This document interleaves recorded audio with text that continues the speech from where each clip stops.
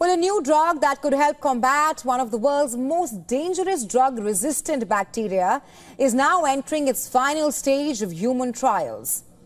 In a fascinating medical marvel, the first new antibiotic in 50 years to tackle a common superbug will soon be tested on patients.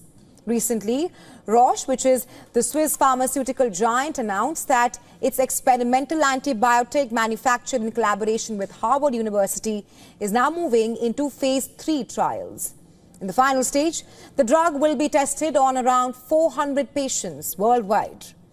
But what's the drug's claim to fame? In short, the drug is able to combat superbug.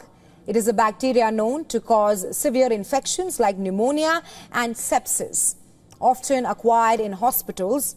And this is huge and could prove to be a big medical breakthrough.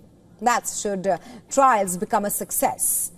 And if successful, the drug could be ready for approval by the end of this decade. The superbug is a deadly pathogen affecting people mostly with weak immune systems, one which has been called an urgent threat by the US Centers for Disease Control and Prevention and a priority B, the WHO.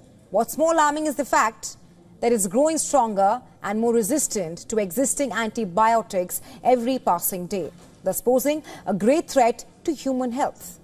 And this drug, formulated almost after 5 decades, can perhaps be a game changer in the global fight against antibiotic resistance and might even lead to more such life-saving discoveries in the fight against other resistant bacteria in the coming days.